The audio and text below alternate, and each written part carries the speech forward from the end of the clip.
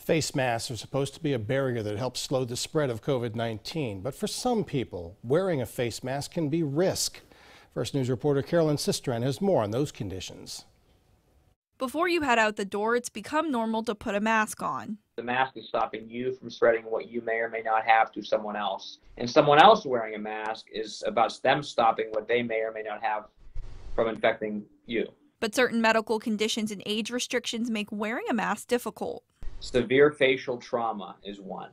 Someone who's under 2 years old of age is another. And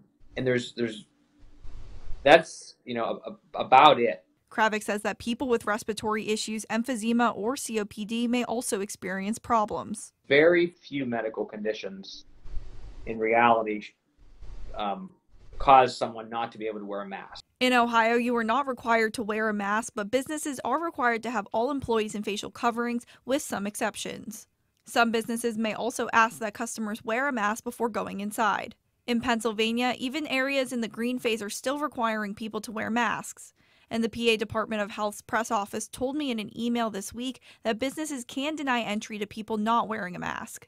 The only people exempt from wearing a mask, however, are those with the specific medical conditions or age restrictions, and no documentation is required. Those people are really at the most risk anyway of being out. So if someone is that sick, they can't wear a mask, they probably shouldn't be out at all given the risk of their health. Kravik's recommendation to those who can't wear masks due to any condition is to wear a face shield if you have to leave your home. Carolyn Sistran, WKBN 27 First News.